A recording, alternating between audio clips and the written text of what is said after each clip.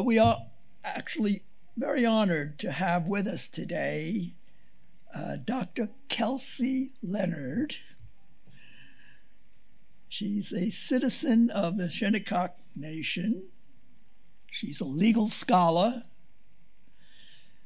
and a policy expert and a professor of environmental studies at the University of Waterloo in Canada. She's here to speak today about water, not just as an economic resource, but from the perspective of the indigenous communities as a sacred gift of nature. It's with great pleasure that I invite Dr. Leonard to speak to you.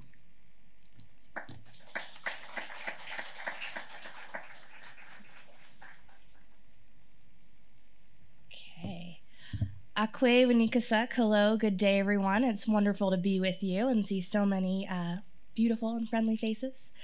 So I'm just gonna get my slides loaded and then we'll get started.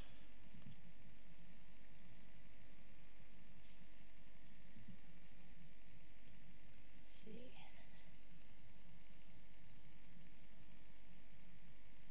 It's spiraling. There we go. Did that come up over there? No, it didn't. Okay. So we'll do this. There we go. Okay, wonderful. We've got slides. So before we get to that, today's conversation is about Nipi, water. Nipi in our language, the Shinnecock language, is our word for water. And I want to talk with you today also about this notion of earth law. I'll unpack that in a few moments as to what that actually means, but it's a part of a larger movement in what we're going to talk today about rights for water and what that looks like.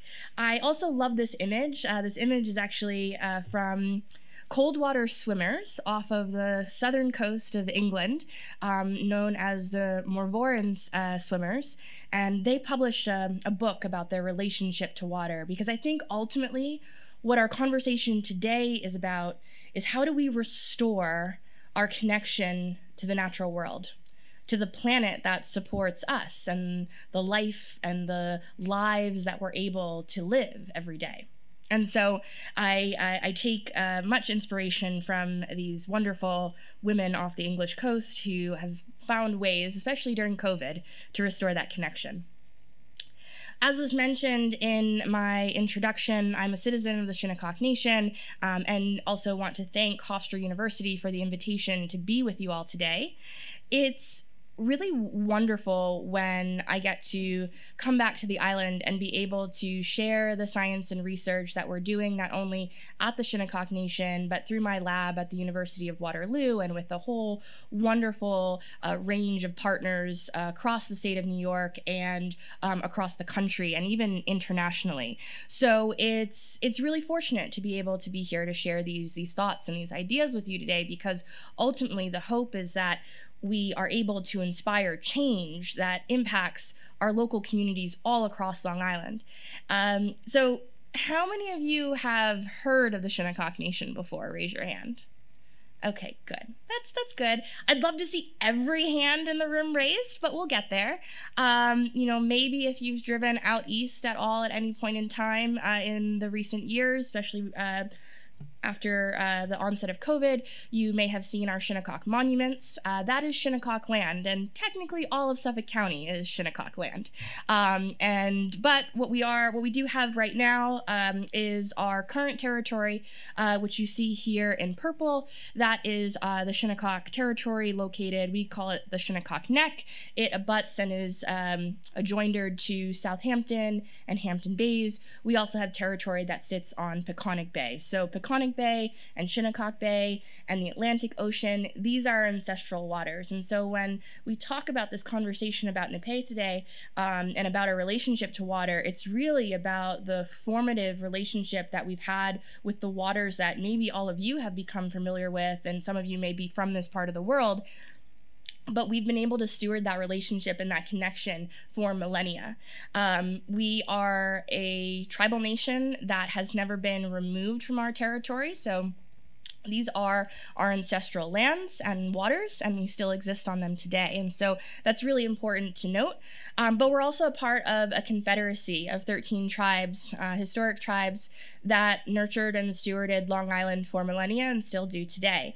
And so that's important for you to understand in the context of where you're situated right now on Hofstra University, and in thinking about the lands that Hofstra now occupies.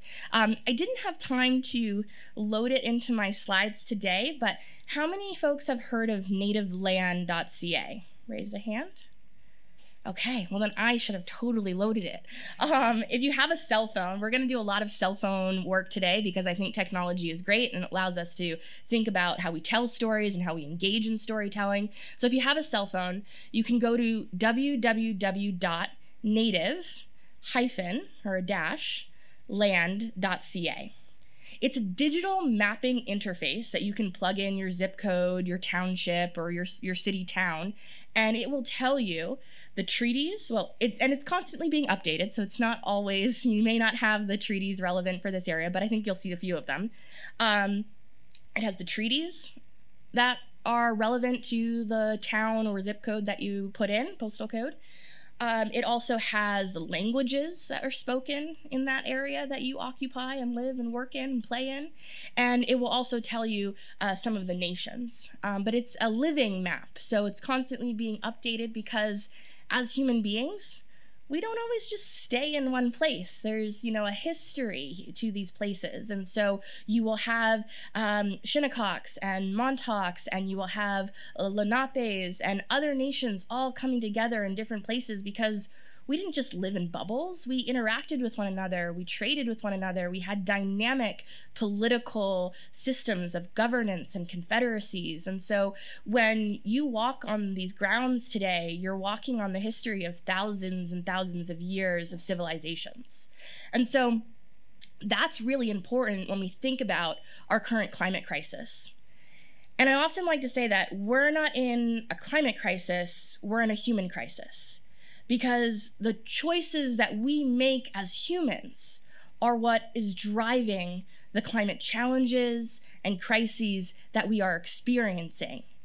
And oftentimes, we are only considering those crises for the impacts that they have to humans. But what I want to challenge you today to think about, and hopefully after today, is how are those challenges also impacting our non-human kin? The other relations, the other lives and beings that make this planet the beautiful blue planet that is able to support our lives. Before we go even further into that, some of you knew who we are as the Shinnecock Nation, but some of you didn't. So I want to just provide a little bit of context. As I mentioned, traditional homelands, the east end of Long Island, traditional waters, the bays, the Atlantic Ocean. We have and still are been fisher people. So we harvest shellfish, quahogs, whelks, scallops, everything. We also were traditionally known for being whalers. We circumnavigated the world on some of the most renowned whale ships. And this was about 200 years ago. So we weren't individuals that were unworldly. We were actually some of the most worldly citizens in the United States at that time. And we also are known for carving from mollusk relatives that you see here, quahogs and whelk shells, what you may know today as wampum. Wampum are seen here as beads carved from these mollusks that were then made into the belts and strands that constituted some of the first treaty agreements throughout the United States and Canada.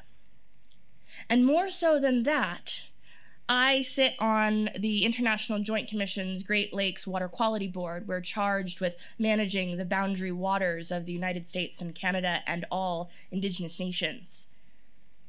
What we note there is sometimes, and they don't say it as much anymore because I told them not to, but the IJC gets its authority from a treaty called the International Boundary Waters Treaty, signed in 1909. It's often said to be the first international transboundary water agreement in North America. But it's not.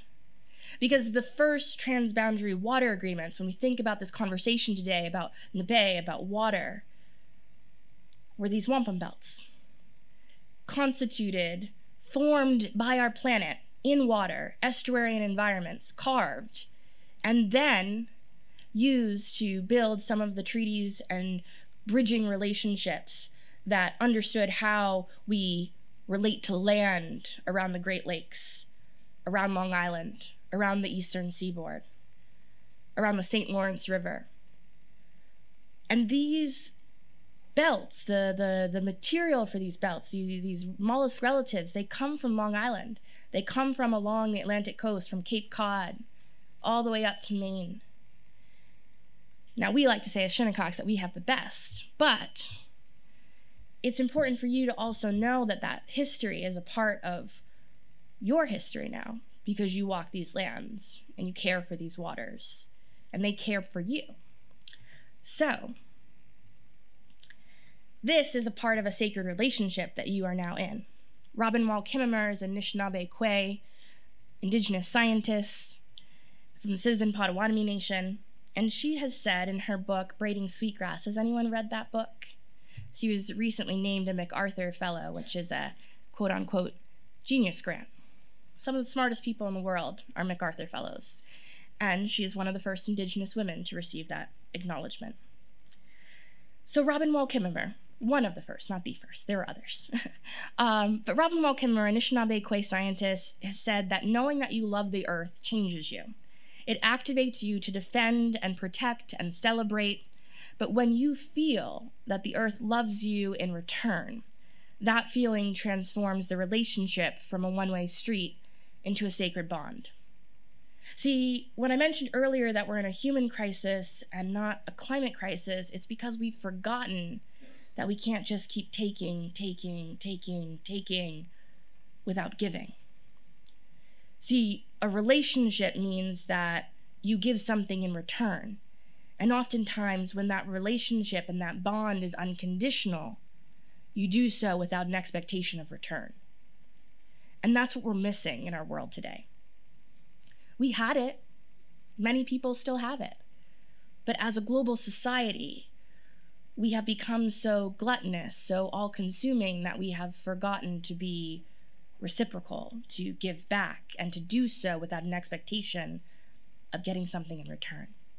If you think about some of the most formative relationships in your lives, maybe that's a parent or a caregiver or a sister or a brother, a love, a partner, your chosen family, maybe not even by blood. What in those relationships made you feel safe and secure and grounded?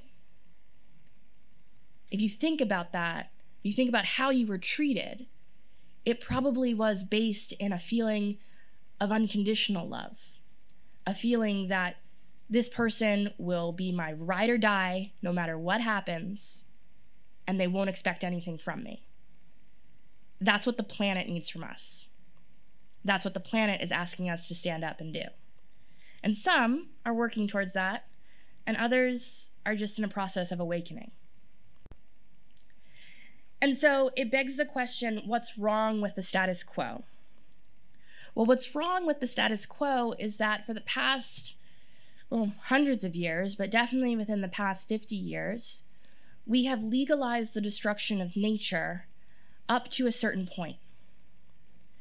So what does that mean? Well, we've established laws, and when we think about our environmental law system currently, it legalizes the destruction of nature up to a certain threshold so that that natural environment or that natural resource is still of benefit and utilitarian use to humans.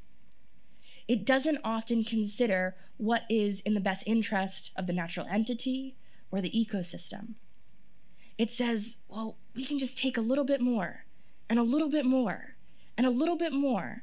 And so long as it's still okay for humans to swim, drink, fish, then it's okay for the planet. But what we're finding is that, no, it's not. We've lost more than 2/3 of the planet's biodiversity in the past 50 years. And the most dramatic decline of that has been in aquatic, freshwater ecosystems. We've lost nearly half of coral reefs in the past 30 years, with some hopeful notes that they're rebounding, but in large part because we are starting to recognize that our existing laws don't do enough to support planetary healing, and they don't do enough to support the rights of water. So, this is why you see a global movement for change.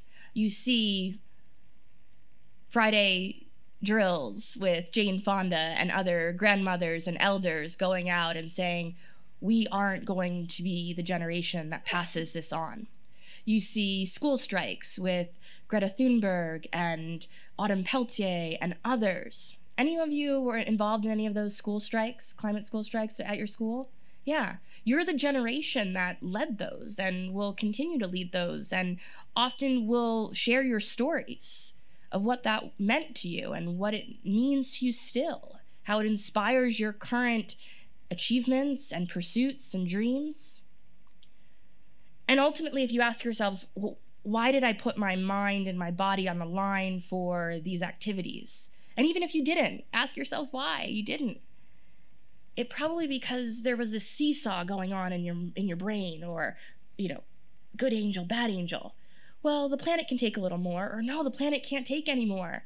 And that's why you see these conversations around there is no planet B, because there isn't. I mean, we have conversations right now about the colonization of Mars and other places, but that's not happening in your lifetime, and maybe we need to ask the question, should it? And even if that happened, your life there, or the lives of your future generations, would look nothing like they look like on this blue planet, because it's one of a kind. There's nothing else like it in the universe. So, there is no planet B. There is no plan B. We have to save what we have. And in the work that I do, I often work with Indigenous grandmothers, and they've said to me, it's a little arrogant of humans to think that the planet won't be okay. The planet is pretty miraculous. Earth is a very miraculous place. It likely will find ways to rebound and to secure other forms of life. The question is whether we're going to be a part of it, whether we're going to continue to maintain a sacred bond. And so, as we think about climate change and pursuits of justice and reform of law, we have to keep that in mind. And there are folks who are thinking in this way. There is a new emerging area of law, an area of law that I study and am lucky enough to have colleagues who practice within. That is, sometimes it's called ecocentric law, but this law is known as earth law. It's changing from anthropocentric laws that focus on the destruction of nature to a certain threshold for human anthropocentric benefit, to more ecocentric.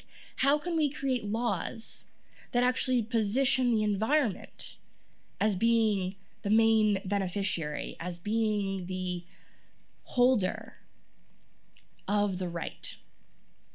And you know what's really interesting?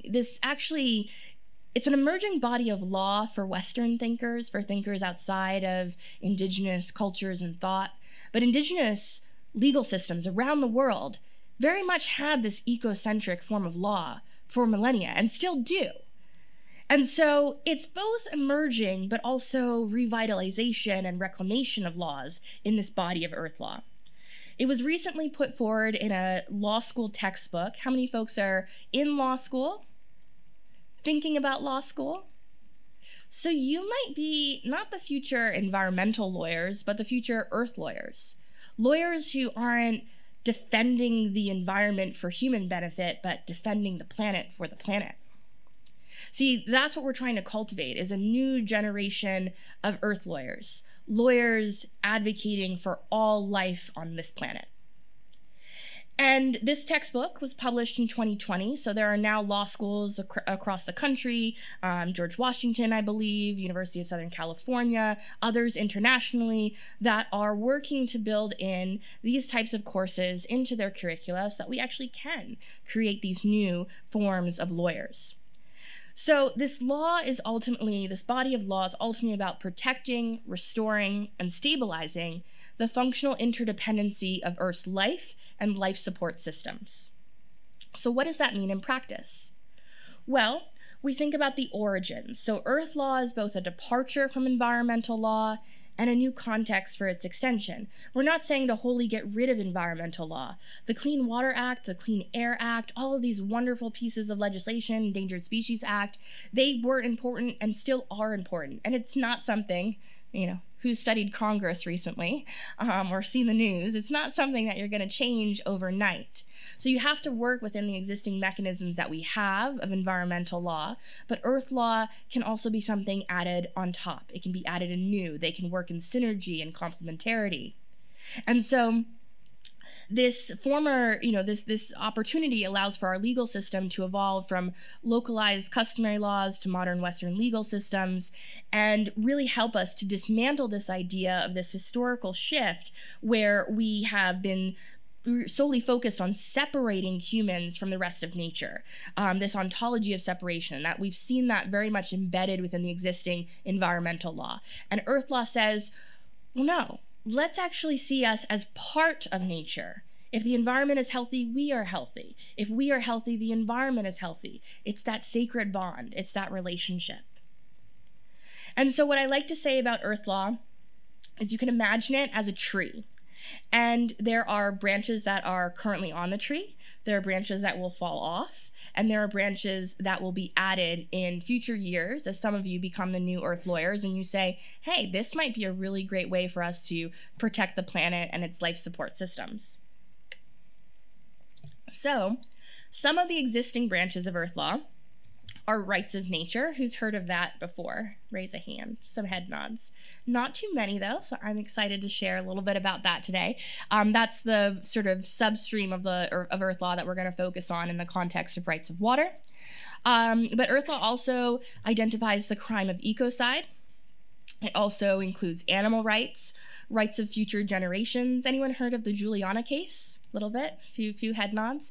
Rights of future generations basically are cases that have been, wielded against fossil fuel companies who the youth, as plaintiffs, youth under the age of 18, raise a claim before the court saying that the fossil fuel companies, through their production and continued production of fossil fuel, are endangering their right to a future life on this planet. And those are really interesting cases. There are instances where it's been wielded in the United States, but also one of the most famous cases comes out of the Philippines where that was successfully argued. And then also there have been cases in Europe, most recently in the Netherlands against Shell.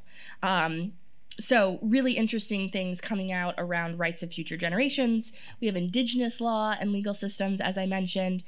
Human environmental rights. These include rights-based frameworks like the human right to water. Has anyone heard of that before? Few folks. So that is a international right put forward by the UN General Assembly. So it's a soft binding international law that says that every human has the right to a sufficient quantity and quality of water to meet their daily livelihood needs. Now, that's not you taking a bubble bath every night. That's literally probably about maybe a 50-liter bucket for you to be able to do all of your washing livable needs in one day.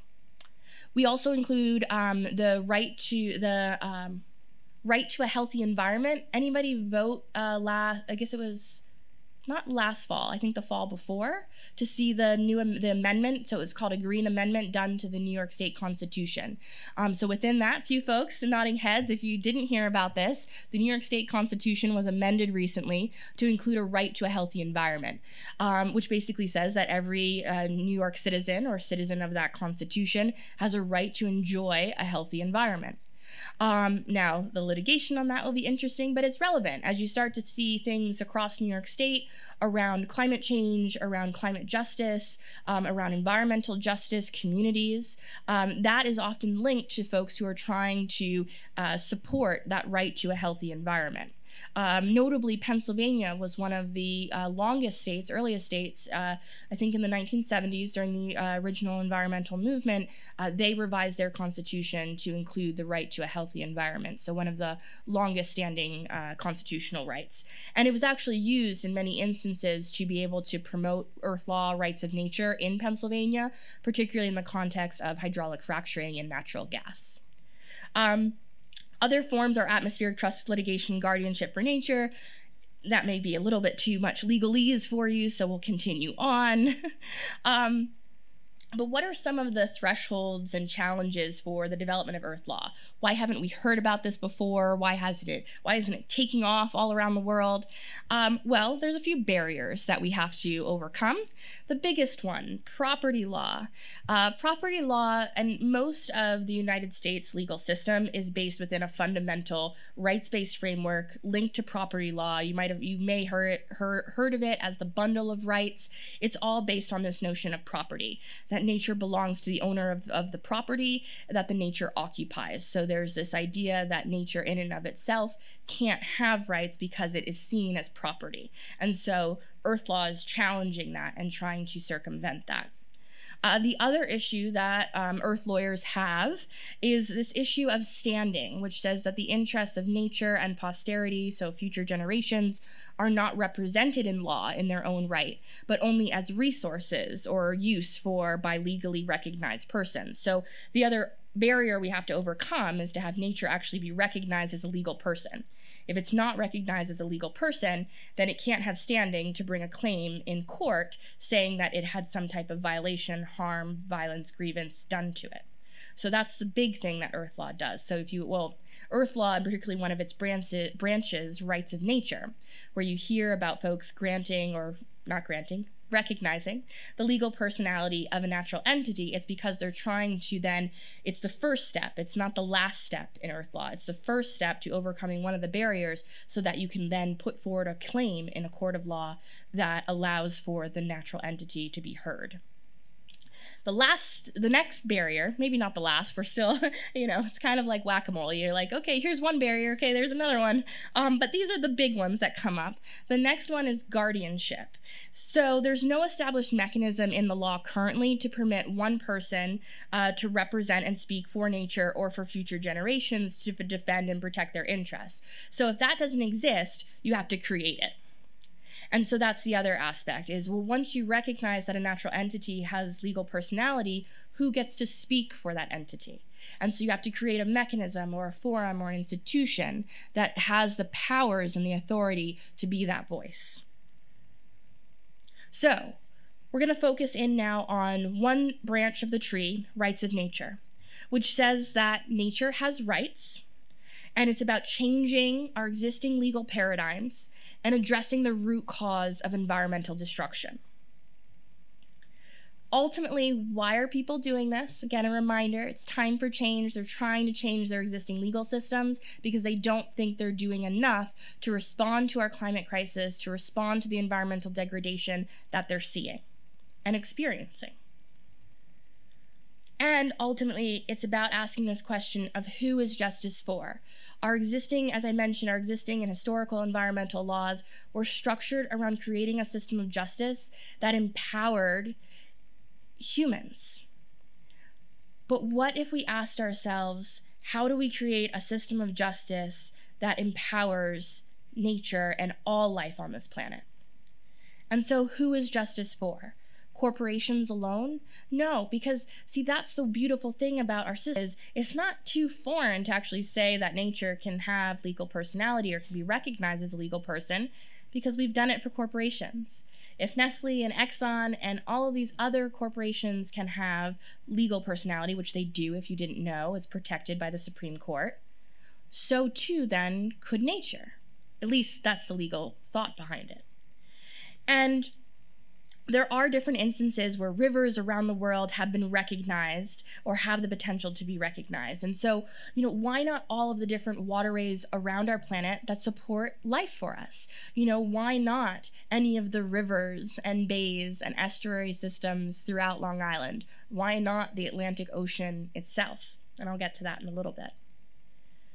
And so, in doing this work, it's not something that one individual can undertake. It's really a part of a global movement. And so this question was posed to me. You've now been given all of this information, and we'll get some more too, we're not done yet, but you've been given this information. What are you going to do? We all have a role to play. And as Robin Wall Kimmerer said, if we're all supposed to be fostering a sacred connection and sacred bond to the natural world, we have work to do. It's not something that you can pass off to others.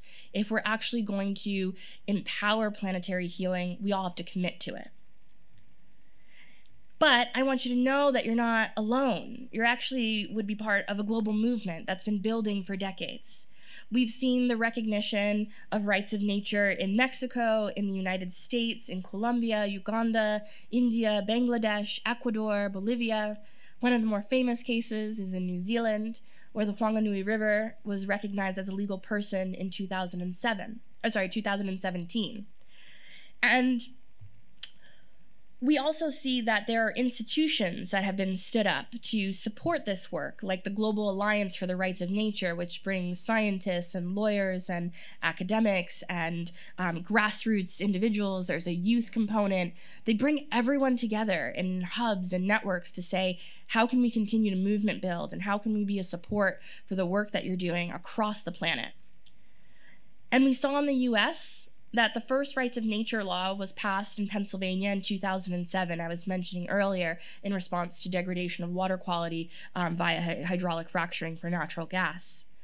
In 2008, Ecuador established the rights of Pachamama, or Mother Earth, embedded within their national constitution. So you can see that there are global international organizations being formed. There are local and state-level laws being passed. There are constitutional amendments being made. And we also saw activism and leadership by Indigenous peoples with the Universal Declaration on the Rights of Mother Earth that was signed in Bolivia by Indigenous leaders in 2010. And there is the UN Harmony with Nature initiative that was formed by a UN resolution in 2009, which tracks many of the initiatives for the recognition of rights of nature around the planet. I also was really fortunate to work with a global team of legal scholars to put together an international digital data portal called the Eco-Jurisprudence Monitor. So you can go to ecojurisprudence.org and you can search for any of these initiatives in recent years, still being updated. But there's thousands of different types of initiatives, from resolutions to constitutional amendments to declarations, that have been made in different countries around the world that you can search for and look for. It's really interesting too, because we categorize it not just by political jurisdictions, so Canada, US, Mexico, England, but by ecological actors. So you can search just for those mountains that have been recognized as legal persons, or for ocean environments like Mar Menor off the coast of Spain that was recently recognized.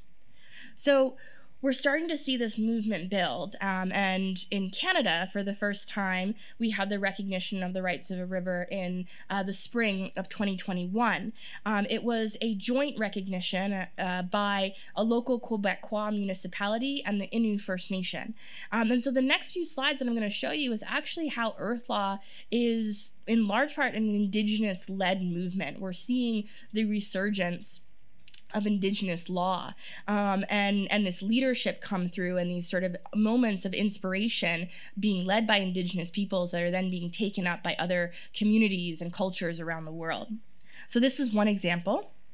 This is also another example. This is Casey Camp Hornick from the Ponca Nation, one of the instrumental leaders of the Rights of Nature movement, and also on the board for the Global Alliance for the Rights of Nature. Casey has said that water is sacred and our survival depends on our ability to place human activities within the boundaries of the Earth's ability to absorb what we do.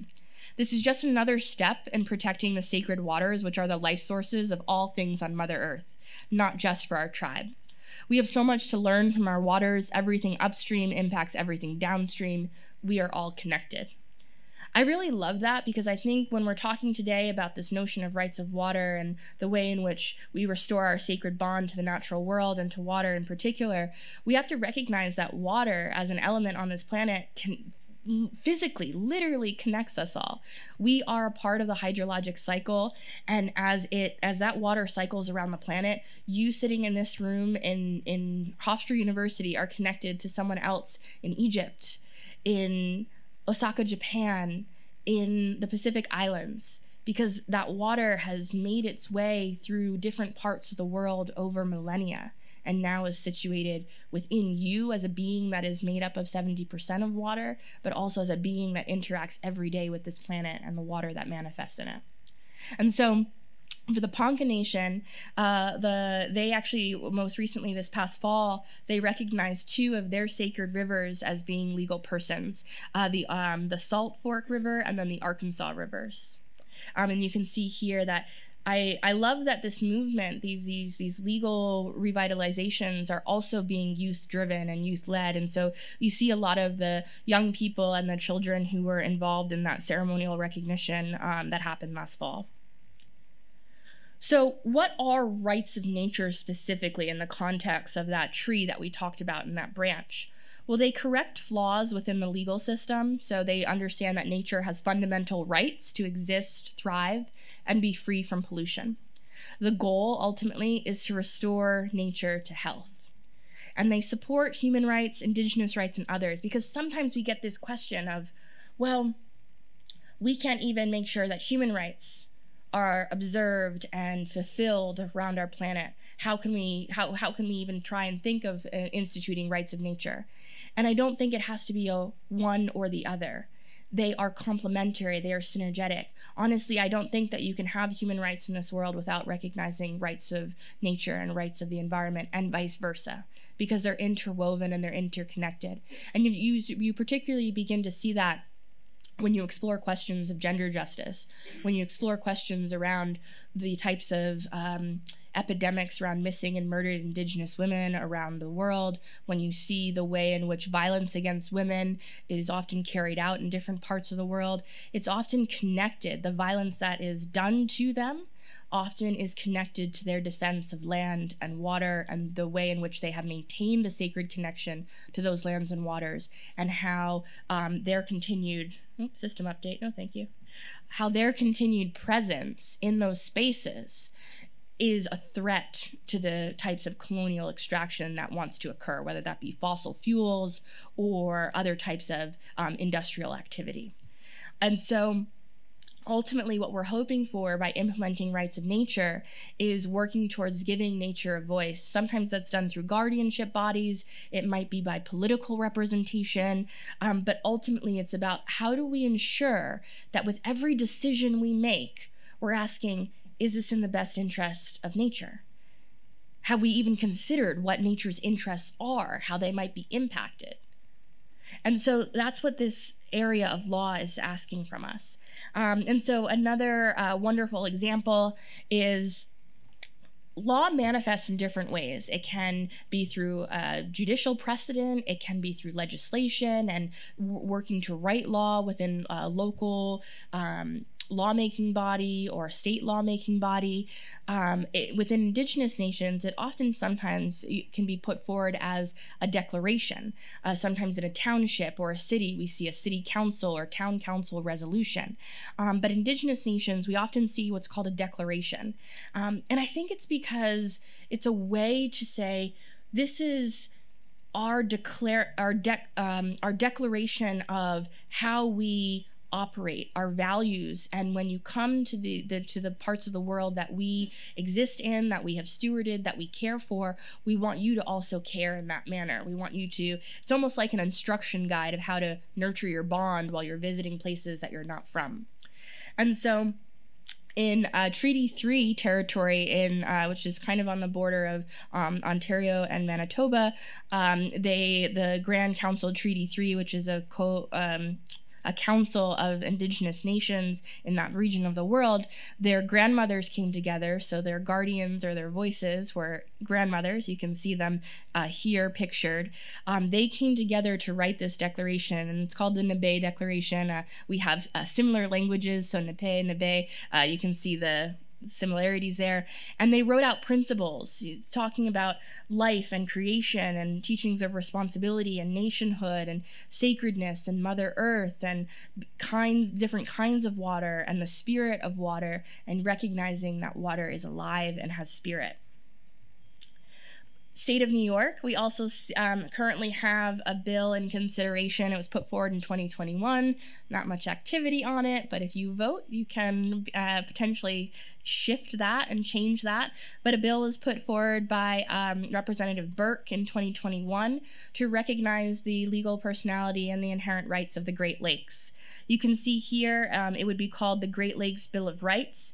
And I'll just read a small portion of it to you that says the rights of the Great Lakes ecosystem. The Great Lakes and the watersheds that drain into the Great Lakes and their connecting channels shall possess the unalienable and fundamental rights to exist, persist, flourish, naturally evolve, regenerate, and be restored by culpable parties, free from human violations of these rights and unencumbered by legal privileges vested in property, including corporate property. The Great Lakes ecosystem shall include all natural water features, communities of organisms, soil, as well as terrestrial and aquatic sub-ecosystems that are part of the Great Lakes and their watersheds and connecting channels. And this is really interesting as well because it's thinking about water not just as the flowing droplets or the sort of physical liquid, but about the entirety of the ecosystem that it supports. It's really having that holistic vision. Unfortunately, Representative Burke's bill has not moved very much, but you never know. Maybe in a few years' time, or 10 years' time, or in your lifetimes, you'll see the state of New York recognize the waterways across New York as legal persons. So the other thing that I think is really relevant for the context of where we are here on Long Island is thinking about ocean rights. So there, when we think about water, it's inclusive of all the different manifestations of water, ice and rivers and lakes, but also ocean. And so I and colleagues recently wrote a paper called Living in Relationship, Ocean-Centered Governance for the UN Decade on Ocean Science. So we're currently living in a decade named by the United Nations for the promotion of ocean health through scientific exploration. And we wanted to, the slogan for that decade is the science we need for the ocean we want. And in this paper, we actually explored, well, what would it look like if we asked instead, what is the science the ocean needs for what the ocean wants? And so in that, we sort of contextualize this idea of recognizing that the ocean is living, it's a living being, and that if we did that and we approached our scientific exploration of ocean health through lenses of ocean justice, looking at indigenous local coastal communities and their rights and the knowledge that they have for ocean protection, that could be really pivotal to reforming and reshaping governance. That we have to consider data sovereignty. So there's a whole aspect of our scientific endeavors that collect data. We collect massive amounts of data about the ocean, but we're not necessarily thinking about where that data goes, how it's governed and managed, and ultimately, is it data that we really need for the ocean, or is it data that human needs for human benefits only? Because when you collect that data, particularly in its digital footprint, it has to be stored somewhere. There's a high amount of energy that's required to store that data. And that's really going to be a challenge for the future of our societies, is thinking about the type of energy footprint that is required for the digital lives that we live. And we're going to have to make conscientious questions about, well, do I need to save all of that data? Do I need to save all of those emails? Do I need to save all of those photos on my cloud? And ultimately, you'll probably answer that question by asking yourself, is this in the best interest of the planet? Or at least that's my hope. It also, in this paper, we ask about ocean rights. How can we extend the recognition of the legal personality of the ocean? And we're already seeing that happen around the world. I mentioned the case earlier about Mar Menor, which is an area of the sea off of Spain that was recognized by the Spanish government as having legal rights this past October, I believe it was. We also have seen as well, we talk about the paper. Any surfers in here? Anyone that surfs? A few folks? Okay. you're on Long Island. You probably should get out and do a surf class at some point. Even if you're not like full surfers, like take a surf class, it's fun. Get out, it's another way of restoring your bond with the ocean. But we talk in the paper also about the movement by surfers to protect waves around the planet. So there's the longest left-breaking wave in the world is off of Chicama, Peru. And a local ordinance in that part of the world has actually put in place rights, zoning rights in particular. Oh, I got signed out. Okay, we'll bring that back up in a minute. Okay,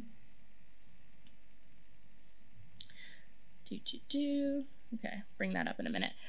So this longest wave, the Chicama wave, they put in legislation, zoning laws in particular, to protect the area from increased development. Well, we could use that on Long Island. But they put that in so that these buildings and the development that would be that potentially could grow along the coast would not impact the potential for that wave to not break and have that longest wave break.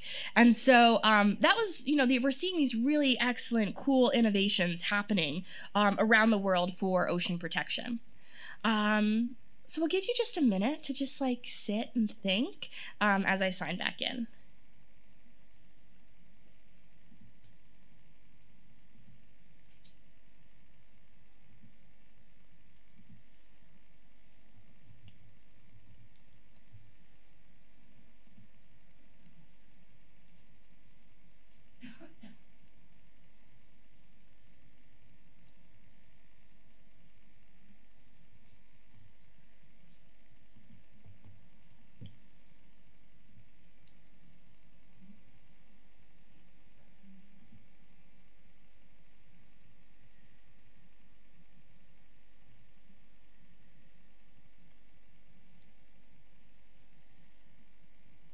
Okay, there we go. And do this.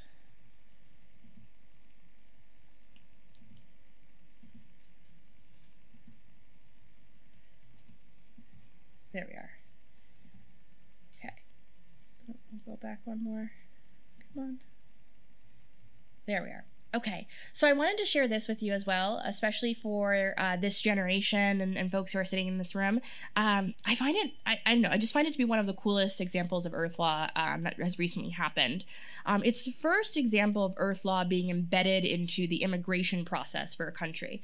Has anyone ever heard of the country of Palau? So few head nods. The country of Palau is a Pacific island. It has beautiful beaches. People often will visit it just for tourism. But the country of Palau, they've been facing many impacts due to climate change, due to erosion, and also due to the footprint that tourism leaves and the tourism industry leaves on their community, particularly from cruise ships and different things that will come and visit. And so they wrote in what is called the Palau Pledge. And it says, children of Palau, I take this pledge as your guest to preserve and protect your beautiful and unique island home. I vow to tread lightly, act kindly, and explore mindfully.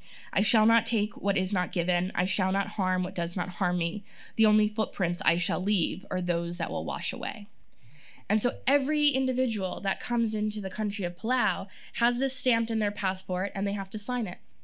And it's a way in which to remind individuals that you are visiting a country. This is not your home. This is other people's homes, and you should treat it with care and with kindness.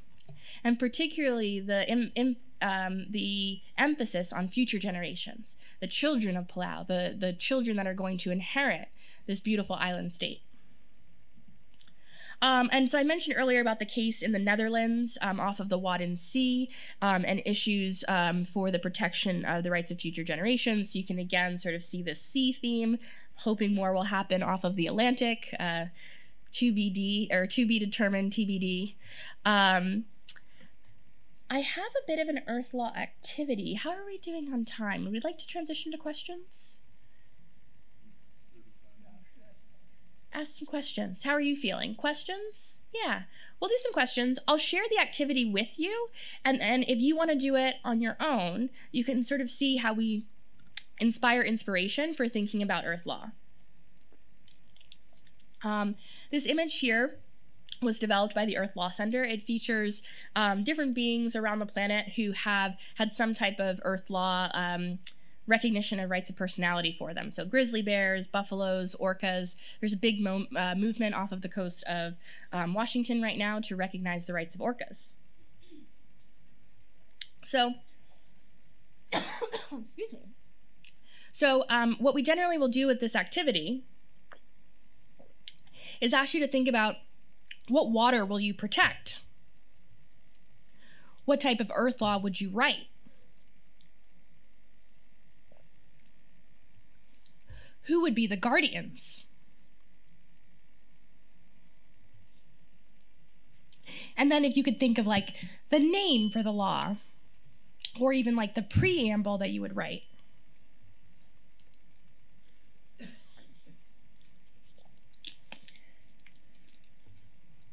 So ultimately, Earth law is about recognizing, honoring, and protecting nature's inherent rights to exist, thrive, and evolve. The hope is that we create a future in which humans and nature flourish together. So I think I'll pause there. We'll open for some questions, and then I've got a few little things to share with you after. Oh yes, and so the idea is if you could come to the mic to ask your question. Thanks.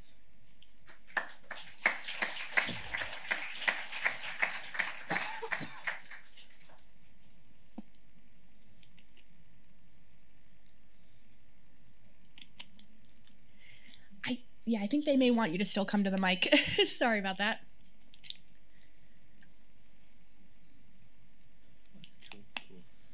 Good morning, Professor Leonard. Dr. Leonard. Thank you for the presentation. Just making comment to my question. You know, because you're part of the Indian nation, when the Indian nation went from East Coast to West Coast, they were one with nature. But because of European influence in that thing about property law, especially out in Long Island when we have an issue about 1,4 docks and pollutants and so forth, with the aquifer, what do you think would be the best remedy for people in the local areas to let their congressperson know how to protect the waterways? Because unfortunately, corporation billionaires they tend to be ruling right now, and what the person, average Joe or Jane, could do to fight that. Thank you. Oh, that's an excellent question. Thank you so much for it. I think everyone heard because it was in the mic. So there are Indigenous nations on Long Island. So you have Shinnecock Nation, you have Unkachog Nation, you have other Indigenous communities on Long Island. So they are great allies for thinking about how to collaborate and build laws that are applicable to the local area. But there also are organizations that I'll share with you in just a moment who offer resources. But one is Earth Law Center, so it's earthlawcenter.org. They have resources for helping local communities, everyday citizens that want to try and put forward a local law or a state law or a federal law, but you got to start somewhere. They have resources to help folks build that in. So some of the ways that we've seen it be most successful, and I would say probably would be very successful on Long Island, although I haven't seen it implemented as of yet. To my knowledge, I think there are a few folks that are thinking about it, particularly those that have been working with the waste management in Brookhaven. I'm forgetting the activism group that works out of there, but I think they've been thinking about some things around waste management and water protection out of Brookhaven. But what I think would be really interesting would be a township resolution. So thinking about who is your local government and how could you have the local councilors bring it forward. If you have a very conservative local government that is not there's no one willing to listen, then I think it's also about starting with movement building, community workshops, and getting people to have conversations and talk about these ideas, because sometimes people don't engage because they just don't understand and they're fearful, or they just don't, they're not educated on the topic. But once they sort of can see what might be the multitude of benefits, really leaning into people's connection to future generations, I think there's ways to build opportunities for collaborations. But definitely at the local level would be where I would start. The other way you can do it too, if you can't get council, like a township board or council to do it, is if they have a conservation board. If they have some entity that's charged with the protection of parks or greenlands or waters, you can have them pass like a mini resolution. They usually have some type of, they may not call it a resolution, they might call it a proclamation or something else, but start there. So it might take a few different levels of engagement to get to where you want it to be, but that's definitely a good place to start. And then also, Earth law is not just rights of nature, it's all these other things too, right? So we now have this right to a healthy environment protected constitutionally within the state of New York. So it's thinking about, what types of lawyers, activist groups are already out there thinking about coalition building. We've seen some interesting things in Canada around class action lawsuits for violations of water quality. That might be something that is on the cusp. I hope that helped you with your question. Others? Yes. I'll wait for you to head on up. I think the other thing I'll say too on the corporation side, it can be a little touchy, but it's really interesting. The Earth Law Center is working on this, is corporations are kind of like, mini countries. Some of them are big countries in terms of how much GDP and money they bring in. They too can think about how to recognize rights of nature within their corporate law. And so we're seeing some really interesting things. Earth Law Center is actually working with a corporation out of the UK called Faith in Nature. They're a shampoo and makeup company that actually has put nature on their board. So looking at what does it look like for nature to have a seat on the board.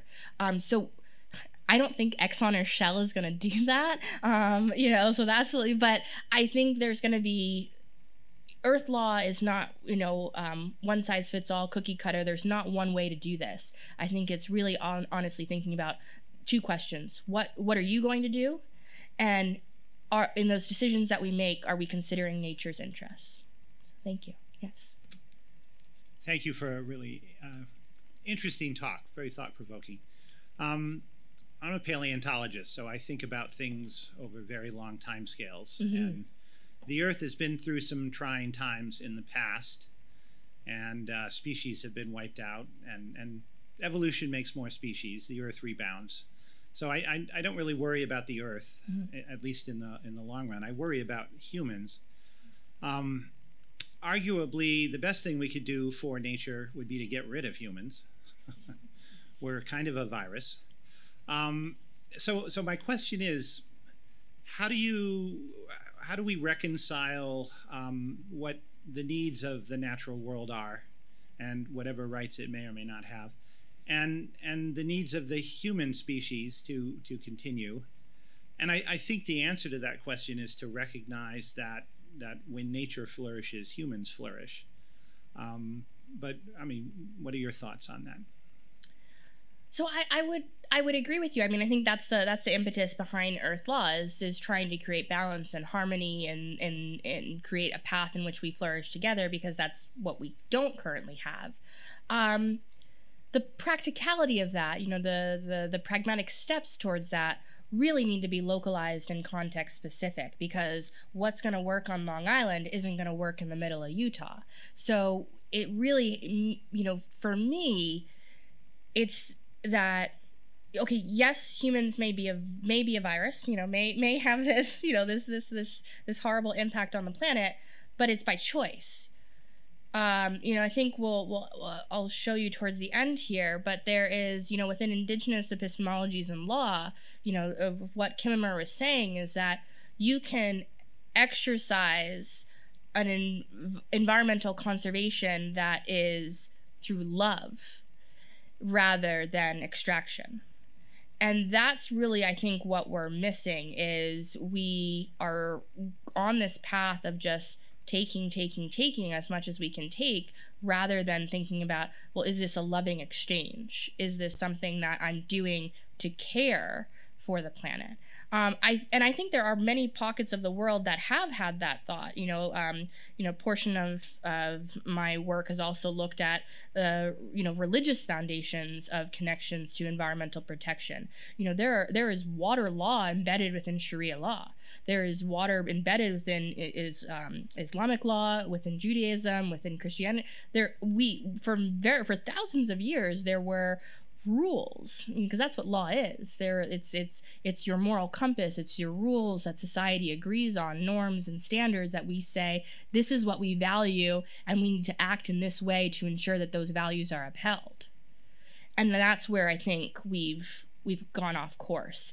And so there are still many cultures around the world that practice that loving relationship, but the majority, and because we've sort of been consumed or subsumed by sort of corporate thinking, we've sort of gone off kilter. So I think humans just have to also not bury our heads in the sand. I think the direct answer to your question is we just kind of, there's an adage, and I can't think of the exact words of it, but we're just sheep. A lot of us are just sheep. We just kind of follow, and we just sort of look around. How many of you have Apple Music on your phone, or any app on your phone, and you're just like, oh, App Store, click, okay, download, okay, yeah, I accept all your terms.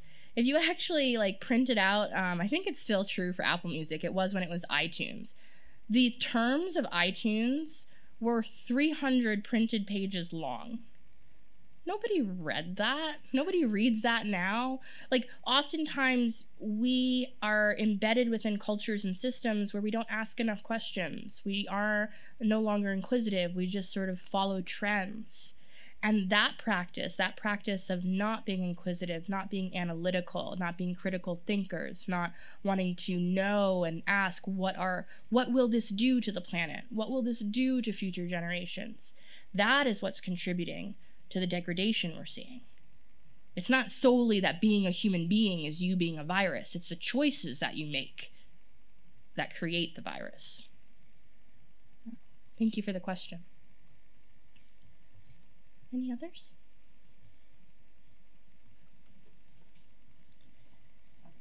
Okay, scoot on over.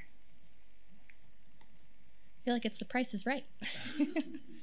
If somebody wanted to be a lawyer and they're wondering how they're going to pay the loans off, who pays the law or the legal bills for the planet? Great question. Well, if you're a really savvy lawyer, the corporation would. Whoever did the harm would pay if you win. That's the idea behind it. But I think there are some, and the question is often asked. We have to ask ourselves in which jurisdiction, because the United States in large part is one jurisdiction that has really monetized the legal profession to such a gluttonous form that you don't always see that in other parts of the world. So you see a lot of initiatives in Latin America for rights of nature, for earth law, because it is maybe you don't have this form of monetization, this form of excessive cost to legal action. But it is a question in other parts of the world where litigation, that type of legal action, can be very costly, both for the lawyers that you hire and for others. I can just give some examples of how I see people doing it now. I don't think it's perfect. I think that's, the monetization of the legal profession in the United States is definitely something that we have to reconsider and reevaluate moving forward. But what's really interesting in New York in particular, if you go to law school or you go to then be licensed, you have to meet so many pro bono hours in a year in New York State. So Earth Law Center and other organizations that work to promote rights of nature and earth law around the world, they actually get a lot of New York lawyers who are trying to fulfill their pro bono hours. So you might find that, maybe some of your practice, because you have to pay bills, is made up of corporate law, but maybe your 50 hours a year of your pro bono, you decide where that goes. Maybe it's very much well deserved to put that towards domestic violence victims, but you might also put it towards earth law advocacy. And so that's one example where I see some very high billable hour lawyers working on earth law because they have to meet their pro bono requirements. In other instances, there are some foundations that help to support that work within the legal parameters of that, because there are some rules about what foundations can do and can't do. I think there are probably some, benefactors that like this type of work and want to protect the planet, and so they're fighting in that space. Lots of GoFundMes, I think. There's a lot of crowdsourcing for this work. But then I also think that we're going to see, what we're seeing now too is a lot of pickup from state institutions, so like general counsel offices for the state. Probably we'll see a lot of instances of there being counselors needed in federal governments. We see that in Canada, we see it in Latin America and other parts of the world, where the governments, who often are on the hook for the fiduciary responsibility of ensuring environmental protection, are going to need to have these lawyers. And so they will, like, if you're looking to say, oh, is this like, can I make a living doing this? Yeah, you definitely can in that space for working for government. And who pays you? Well, tax dollars do. So maybe that's nice. You can think, oh, my taxes are going to protect the environment. So that's probably a good thing. I don't know if that fully answered your question, but it was good. Okay. Yeah, if you're asking about, oh, okay, we didn't lose it. If you're asking about law school bills, yeah, don't ask me about that one. Look for great scholarships. Any other questions? We can come back to a few probably if there are any. I'll just close out with what I usually close out with, which is much of the information I presented to you today is information of folks who work in the grassroots movement building in these spaces. Not my own information. This is not, Dr. Leonard invented Earth Law. I'm just a voice for those who are on the ground doing this wonderful work, like Bioneers, Indigenous Environmental Network, GARN, Global Alliance for Rights of Nature, who I mentioned earlier. Movement Rights is another wonderful organization that works in this space. They help with the Ponca Nation, and then the Harmony with Nature program through the UN is another great resource. Earth Law Center, this is their website, earthlawcenter.org. You can scan the QR code to be able to just link right to their website if you want, but they are probably one of the preeminent organizations working in this space. Folks, a moment. There we go. So just as that reminder of what Dr. Kimmer said, it's really important for you to think about, are you just existing within a transactional relationship with the environment, or can you build a sacred bond? Can you restore your connection? So Tabutni, thank you. That's my email. You can continue the conversation on social media at that handle, at any of your preferred social media links. And it's been a pleasure being in conversation with you.